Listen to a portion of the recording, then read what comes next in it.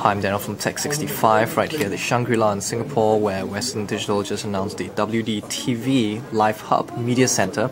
And it's a very interesting device. It's actually two devices in one. It is a media center as well as a network-attached storage. Alright, so I'm just going to take a look at explain the features of this device by using the ports that's available right here, and hopefully I can show you the user interface, which they've drastically improved. This is the fourth device, the fourth iteration of a media center type of device that Western Digital has attempted to, and they've drastically changed the user interface, but I'll show you that later. Okay, so at the front right here you got the power switch, alright, and there'll be a Western Digital logo that lights up when this thing is on. Because this is a network attached storage, this device is actually meant to be on 24 hours a day. So basically that's one of the advantages where you can actually turn on the device quite instantly. Right, you got two USB ports, right, one at the front as well as one at the back. And the purpose of the USB port, what it allows you to do is connect things like cameras as well as hard drives to either transfer things inside or to access the external hard drives and to actually play back the media onto the TV itself. And the other cool feature is that you can actually attach keyboards, and hopefully later I can show you what those keyboards, what you can use the keyboard for, both wired or wireless keyboards. Okay, at the back right here you got AC. This is an optical audio out, so basically it allows you to give you a very good high definition audio, HDMI 1.4, which is the latest HDMI spec. The second USB port, as I mentioned earlier. This is the Ethernet port, and the Ethernet port basically connects the device to the network. There's no wireless LAN, there's no Wi-Fi built in, but according to the press release, you can purchase a dongle, a Wi-Fi dongle, and plug it into the device itself.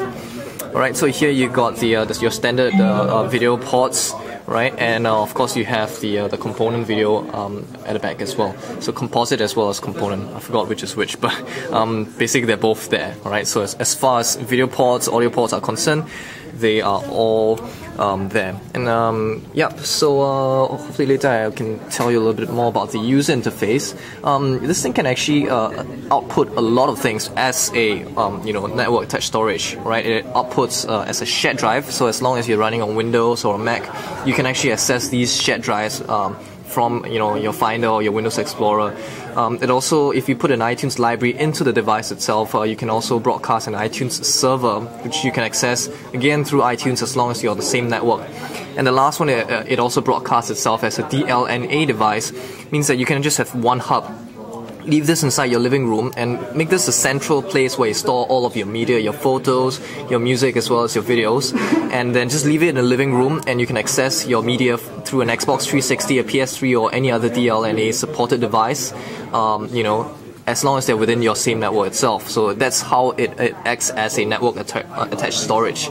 As a media center, it will also accept this is also a DLNA device itself. So basically, let's say you're on a Windows 7 device, you can actually push audio, you can push videos and photos from Windows 7 onto this device, and it'll broadcast onto your TV. It accepts the internet as well, so there's a lot of services and applications which I'll hopefully get to show you, including Facebook, Flickr, as well as YouTube. Alright, and of course it can also access shared drives, just like any other previous Western Digital TV Live devices. Alright, so that is as far as the features are concerned, and we'll show you the user interface in a minute. But before we go to the UI, let's show you the remote control. So basically you navigate it through this 5-way control, just like most remote controls. You have 4 colors right here, and these are customizable. Basically you can actually attach certain features onto these buttons through the settings. And if you notice, there's a key here, there's subtitles. So this is a great chance for me to tell you all the media formats. As you know, this kind of devices, this kind of media center type devices, they usually support tons of formats. So if I just take out the press release and I just show you right here, you got everything from XVID, MPEG-4, you can take MKV files, which is basically the raw files from, you can take files from HD cameras as well, and so on and so forth. And it supports subtitle files as well. So both SRT as well as SVB files, they are all supported, and that's basically what you can actually access as far as files are concerned on the WD-TV Live Hub. So we're just going to wait here for our chance to take a look at the user interface, and we'll just show it to you. And by the way, just some labels on the device itself to take a look. So HDMI, you have a Dolby Digital as well as 2.0 digital out. Okay. Alright, so this is the user interface of the WTV Live Hub, and you can see it's very colorful and it's quite smooth as well compared to some of the other media devices that we've seen so far, and even from the previous generations of the WDTV. So like I mentioned again, this is Western Digital's fourth iteration, and it's customizable as well. You can actually go into the settings and change the background, and you can also be able to download themes apparently to change the buttons and the way it looks like. So this is actually a much improvement. And so you got your usual stuff. You have videos, music, and photos. Alright, and it's all, you got a file browser as well. And like I mentioned earlier, you can access files from 3 different sources. The internal hard drive, which I forgot to mention earlier, is 1 terabyte. There's 1 terabyte internal hard drive inside. Or you can access it from a shared folder, or you can get it from any other DLNA device that's within the same network as you. Okay, so this is something that's kind of cool. This is called services, and they're pretty much tiny little applications, and which connect to the internet. So you have AccuWeather, which is a weather app. Alright, tells you the weather, and also you have Facebook, Flickr, Live 365, which is a radio application, and MediaFly, which is a sort of a podcast aggregator. It's kind of a network thing, online network for podcast. And so you can see right here under the browse plugins, you can see that CNET is here, This Week in Tech is here as well. And if you have an account, you can probably do a little bit more of a customizing through the MediaFly website. All right. Of course, from here as well, some of the channels that they give includes CNN. And so let's take a look. You got news, cars, comedy, and so on and so forth. All right.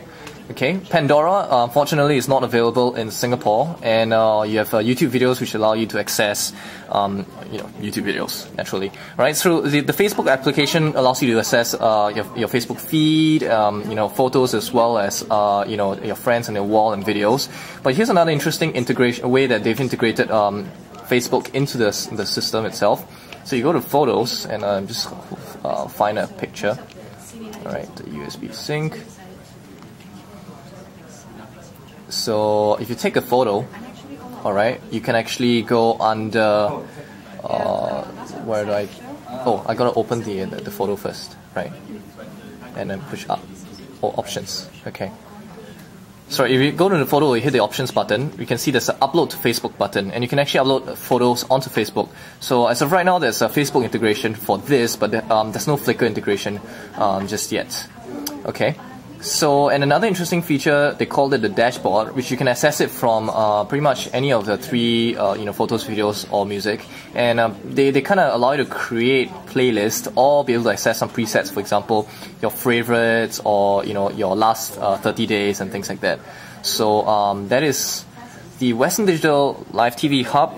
Right, it's going to be on sale at 319 Singapore dollars for the unit with the 1 terabyte drive.